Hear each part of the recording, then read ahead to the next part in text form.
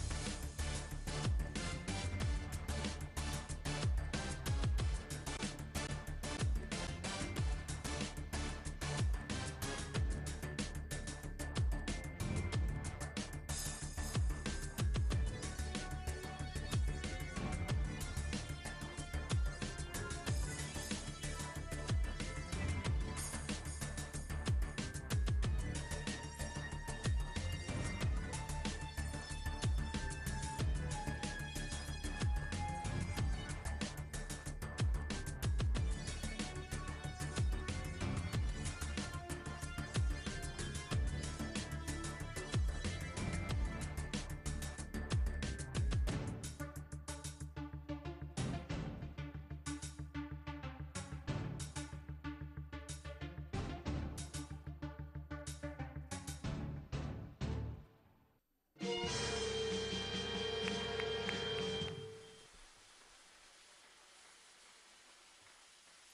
see that rhythm our city manager had? Boom, boom, boom. All right. I'd like to take a quick moment to thank the Office of Public Affairs for giving us a look back at many of the highlights of this year. So much of what we accomplished was the result of a successful partnership and relationship between the City Council, the city staff, led by City Manager Tom Bonfield, and our remarkable community. And I'm going to tell my colleagues on the council, I'd asked the staff to make copies of that video, so when you guys wonder, is it all worth it? You can slide it into your computer, look at it, and say, yeah, it's all worth it. But you get it when it's all over. 2 years ago, the City Council, working with city staff, established 5 strategic goals to guide us as we serve the residents of Durham.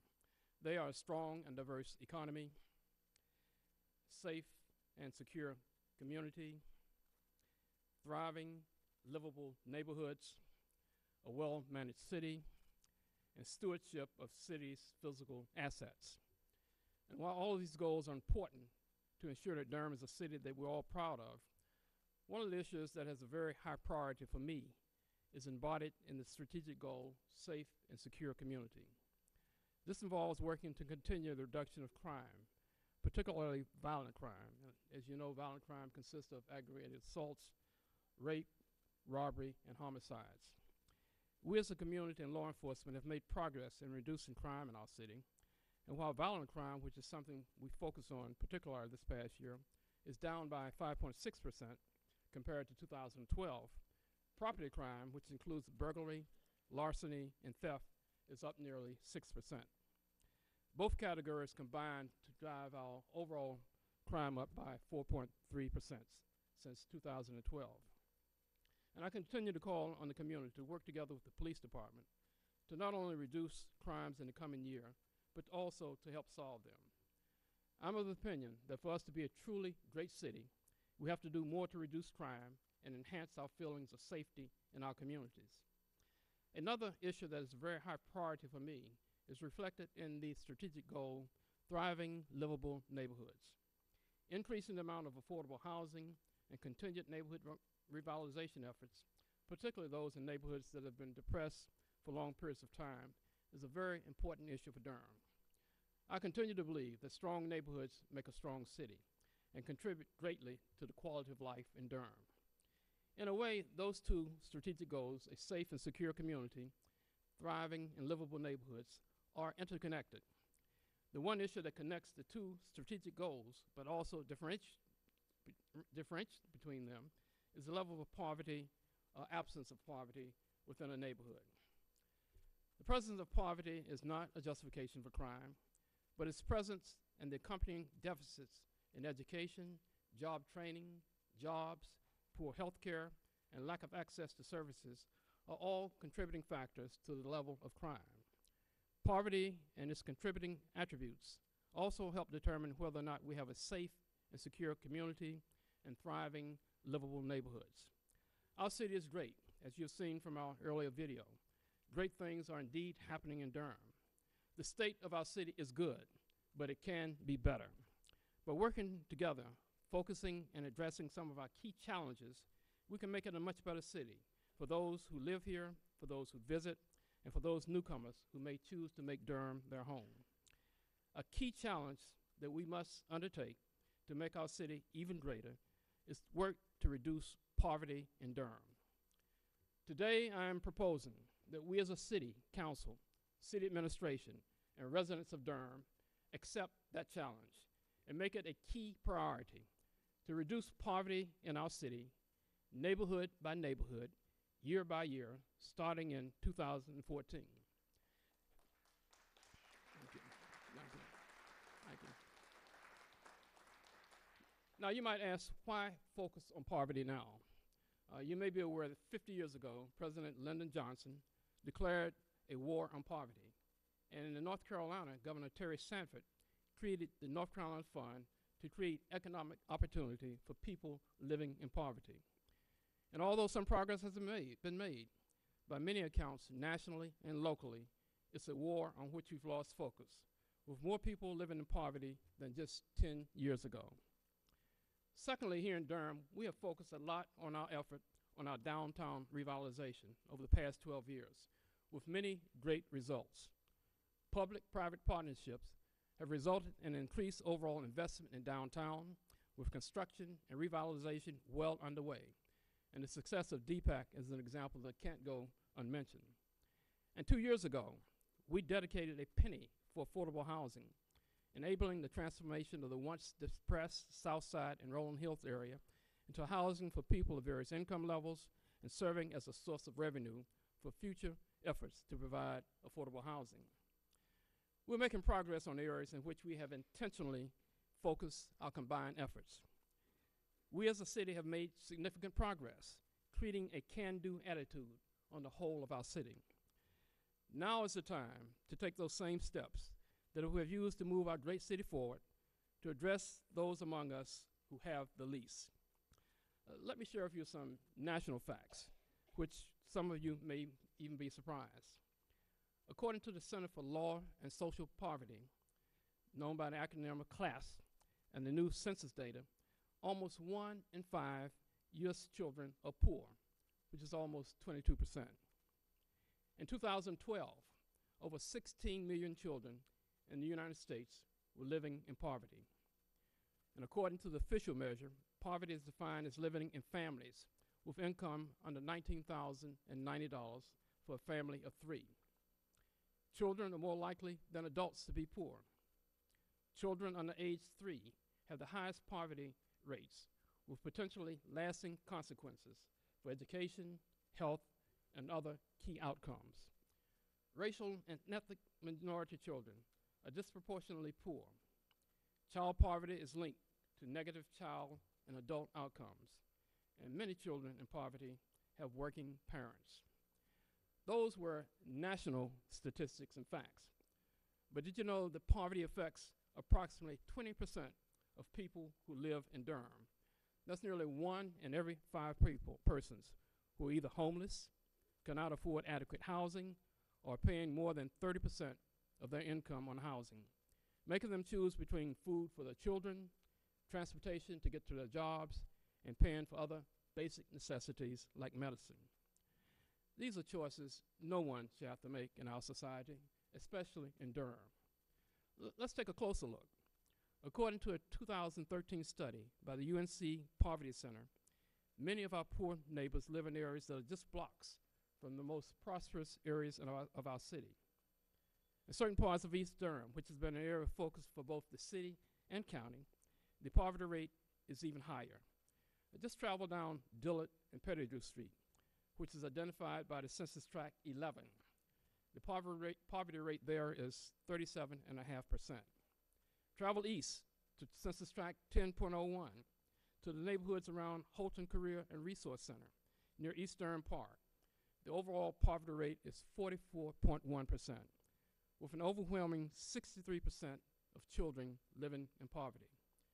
And it gets even worse as you travel south to Census Tract 14.00, the areas around Grant Park and Durham Technical Community College, where over half of the residents live in poverty, including 8 in 10 children.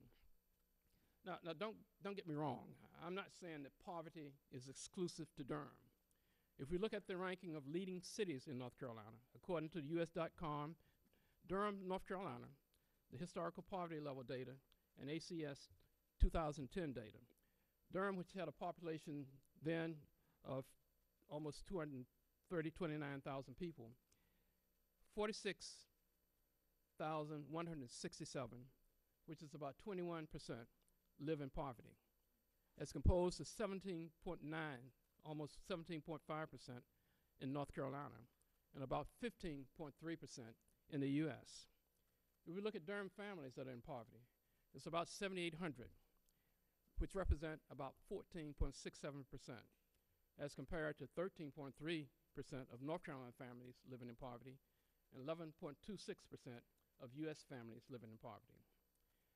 Durham's poverty rate ranked at 21.03%, which is 6th in the state. And if you look at the chart, you might not see it very clearly, but we have cities ranging from the largest city, Charlotte, up into Greensboro, Fayetteville, Raleigh, Winston-Salem, Greensboro, Durham, High Point, Asheville, Gastonia, Wilmington. And Durham sort of sits right in the middle at about 21% of poverty. What I'm saying is that it is time that we as a community come together to do something about this affliction that directly or indirectly affects us all. As I described in the beginning of my remarks, whether it is manifested through crime, through health disparities, through high school dropouts and unemployment, it's time to stop hoping that the solution to solving or reducing poverty will occur by some wealth which will trickle down, or that rising tides will raise all boats. It's just not happening. In fact, the UNC Poverty Center showed that just the opposite is happening. People living in many of the neighborhoods pointed out tonight are experiencing higher poverty rates, especially children, than they were just 10 years ago. We as a city and county are rich in many resources. We live in a great place in this state, in this country. We have great universities. We are home to the Research Triangle Park, many talented persons, a city classified as a creative city with many entrepreneurs, innovators, and more. We must find a way to harness those many resources to focus or target the reduction in poverty in our community. Now, fortunately, some leaders in our faith community took the lead last year to take some very specific action steps to reduce poverty in our community. And one major priority that they've taken is to develop what they call intentional relationships across the lines of privileges and poverty at all income levels. A plan for reducing poverty, neighborhood by neighborhood, year by year, must incorporate specific actions. I'd like to ask the Reverend Mel Williams and Cameron Smith if they would mind standing. Thank you.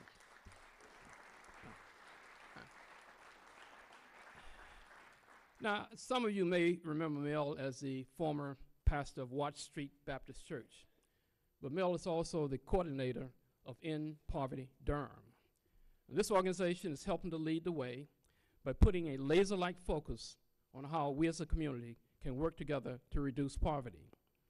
What is key among their approaches is to develop intentional relationships across lines of privilege and poverty. And working with Mel is Cameron Smith, who coordinates a project called Relationships, Equipping Allies and Leaders, or the acronym Real Durham. And here's how it works. Starting in March, Real Durham will match individuals or families in poverty with 4 volunteers who offer not only friendship and understanding, but other important resources, such as access to financial planning, job training, and interview skills, finding safe and affordable housing and healthcare options, the essential needs to step out of poverty. This program is modeled on the National Circles campaign, which has seen measurable success in the lives of people they've touched since 2008. I and many others believe this program has real promise. Thank you, Mel. Thank you, Cameron.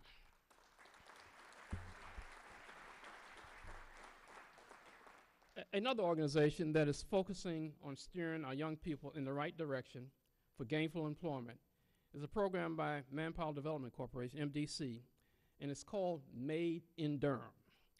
This program is chaired by Dr. Victor Zhao, Chancellor of Health Affairs at Duke University and President and CEO of the Duke University Health System, and consists of Durham's top public business and community leaders, such as NCCU Chancellor Deborah Saunders White and our own city manager, Tom Bonfield, along with others. But before I speak more about Made in Durham, just let me share a few national facts that were provided by the Center for Law and Social Policy. One, the high unemployment situation of black males has been persistent and historically unacceptable.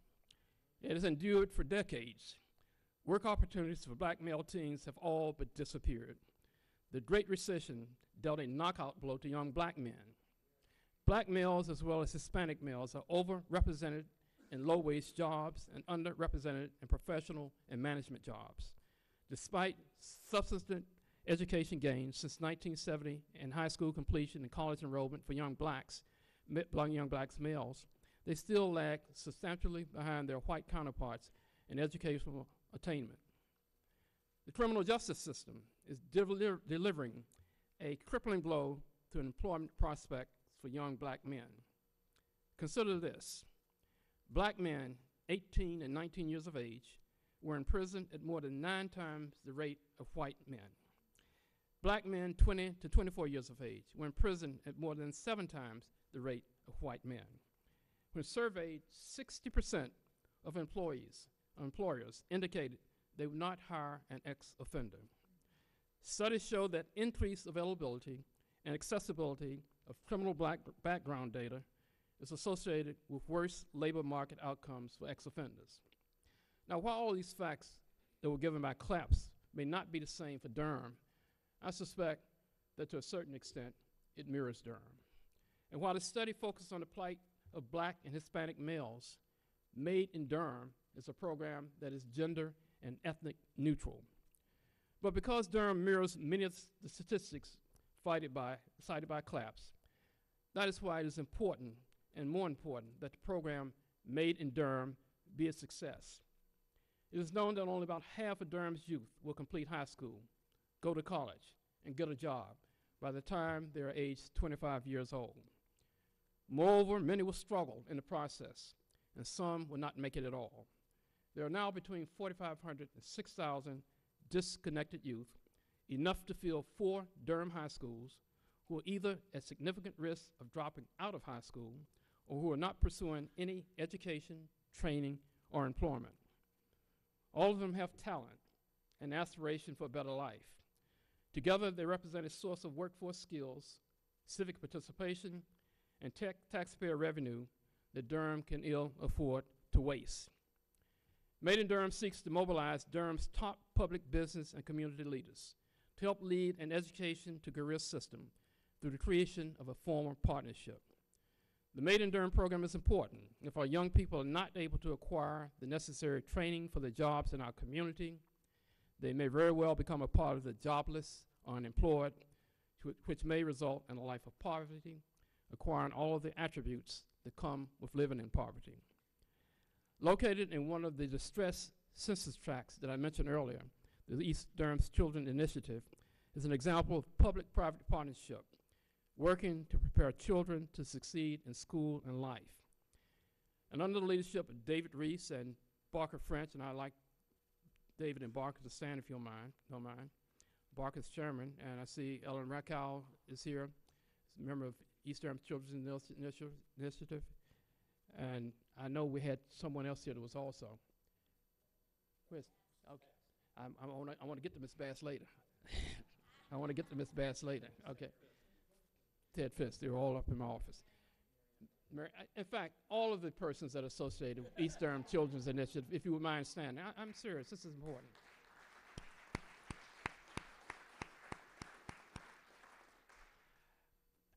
Now, the reason I mentioned EDCI is because of what I said earlier in terms of trying to reach out. Tonight, they have Ms. Bass, and Ms. Bass, I'd like you to stand. I met Ms. Bass earlier this evening in my office, but Ms. Bass is raising her grandson, who attends Y.E. Smith Elementary School. And although they are a family of low wealth, she's taken the necessary steps to help her grandson see that there's another path out of poverty.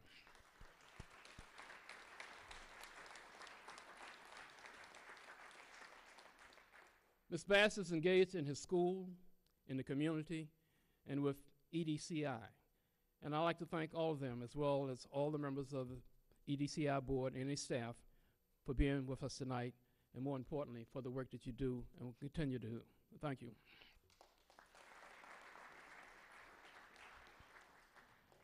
As mayor, I want to use the office of the mayor to raise the visibility of poverty in Durham.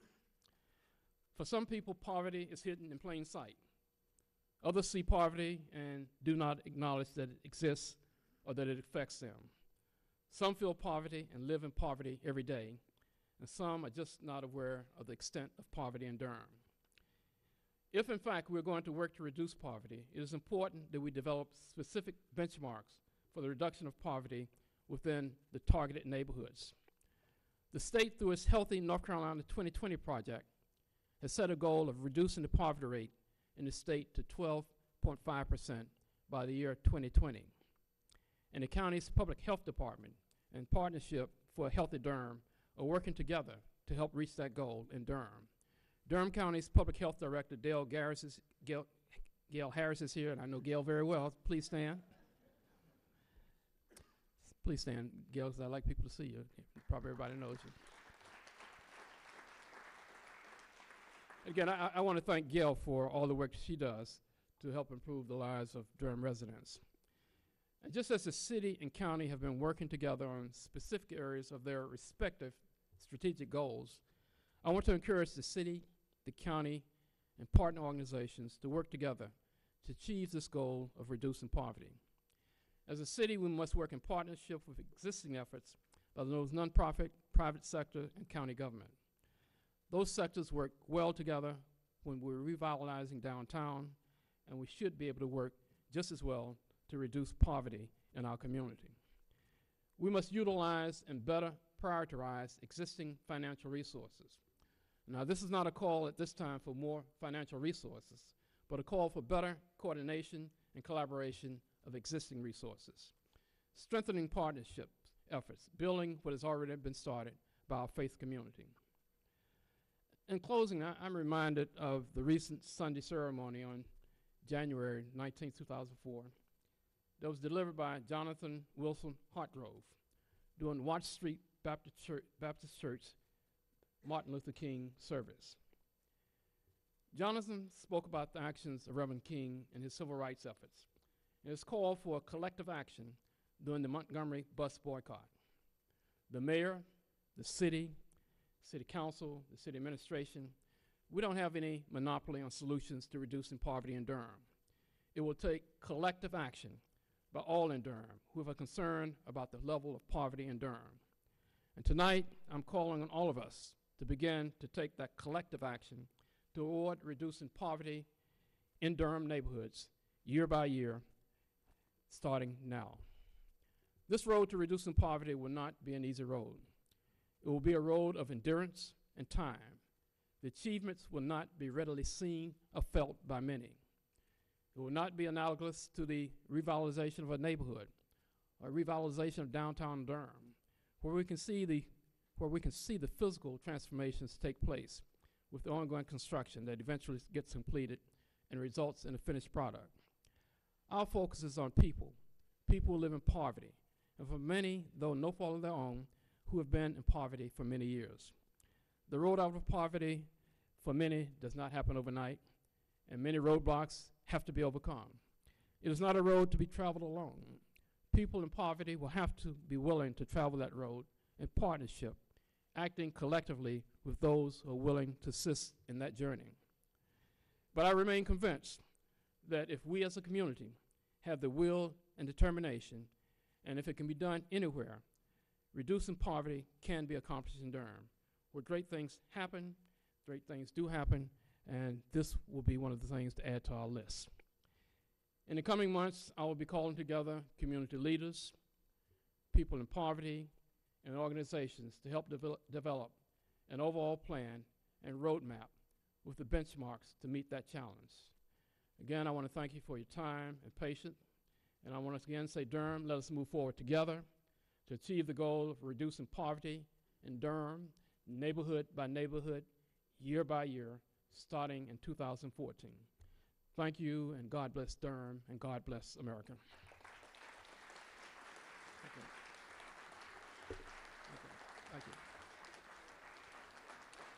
Thank you. Thank you. Thank you. We're going to take a short break to begin our regular council meeting at 7:40 p.m. And I see that Senator Mike Wood, former city council person, is with us. Thank you, Mike. Thank you.